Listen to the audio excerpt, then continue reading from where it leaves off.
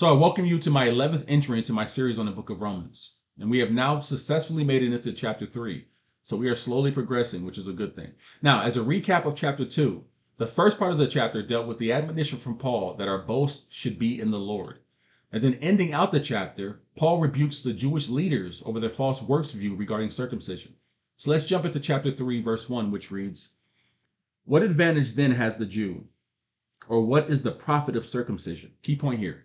So in a sense here, Paul is pretty much diminishing the prideful arrogance that the religious Jews carried around with them, clinging to this notion that we are the true Jews because we've been circumcised. But Paul recants that by declaring that to God, Jews and Gentiles are determined not by the circumcision of the flesh, but by something else. So let's continue into verse 2, which reads, "Much in every way, chiefly because to them were committed the oracles of God." Key point here. So what's interesting about this verse is that it brings to light the enormous privilege that the Jewish people have received. Paul declares that they have been entrusted with the oracles of God. Now, the word oracle in this sense means that the Jews had been chosen as a medium by which God would send forth his grace to the whole world. So let's continue in verse 3. "For what if some did not believe? Will their unbelief make the faithfulness of God without effect?" Key point here. So we see here that Paul is posing rhetorical questions to the Jews in an attempt to change their thinking, an attempt to bring them to repentance. Paul asks the question, what if the Jews who had been circumcised were unfaithful?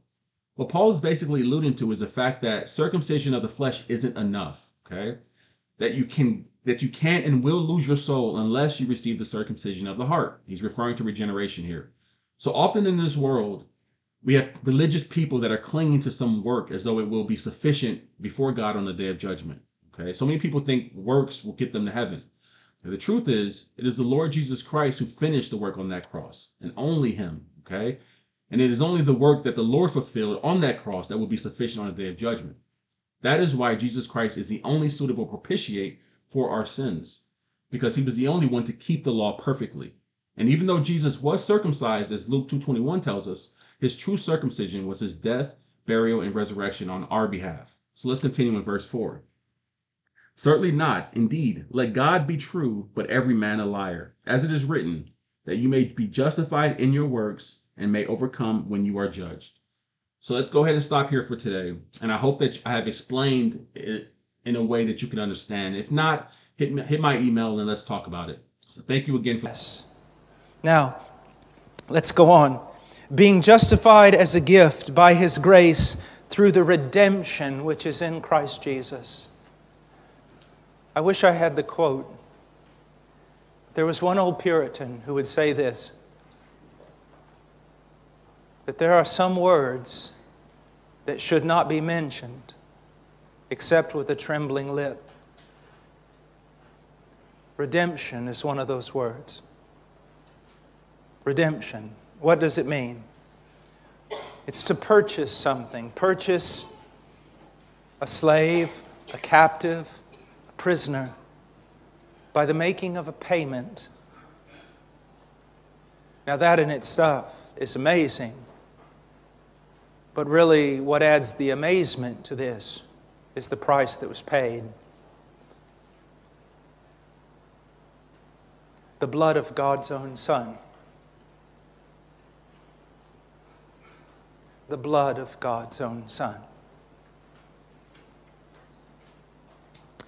There's a video out there and it's kind of growing in popularity, and it's well done, but it's bad theology. You see this prisoner represents the sinner, and he's chained to a wall. And you see, as the narrator's speaking, you see this shadow come toward him. And all you can see is the shadow has its arm raised up and has a whip. And it looks like he's about to beat the prisoner to death. But then in this video, all of a sudden, the Son of God, or what is supposed the Son of God, intercedes and puts himself in the middle and takes the lash of the whip in the place of the sinner. And in the film, in the document or whatever it is, the little film, it is the devil that's holding the whip that's about to beat the sinner. And it is the devil who lays the whip across Christ's back to save the sinner from the devil. Well, Origen had a similar problem with his theology. That Christ was a payment paid to the devil to save us from the imprisonment of the devil.